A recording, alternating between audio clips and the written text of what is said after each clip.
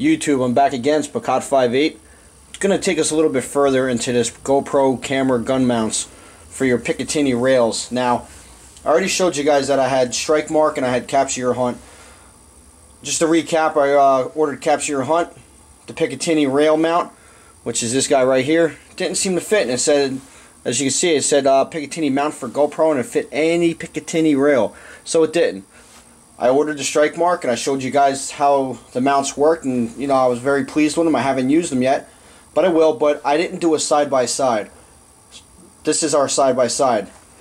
So you got your STRIKEMARK and you got your Capture Your Hunt.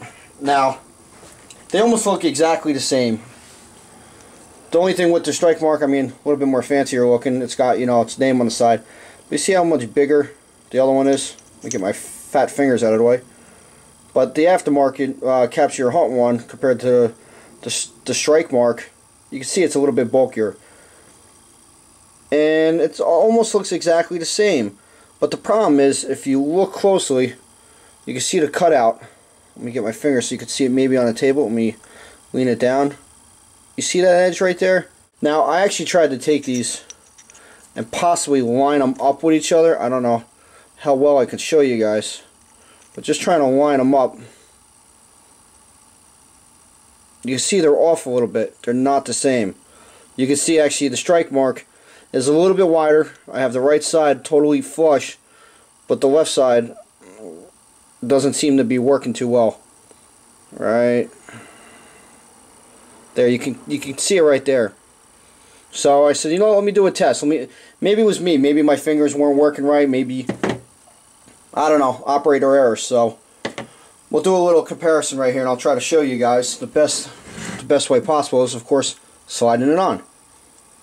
So I took the Allen, I backed it out. Now I'm going to try to do this so you guys can see it well. Let me get my fingers out of the way. Now it attempts to go in. I have this sitting perfectly right in there. I mean, this thing, it doesn't want to go. Now I don't want to sit here and try to scratch the crap out of my stag. And so I said, you know, let me turn it around. Let's see if it goes in that way. It seems to want to bite, but it doesn't go. And that's the Capture Your Hunt model. So we're going to take the other one. We'll try STRIKEMARK.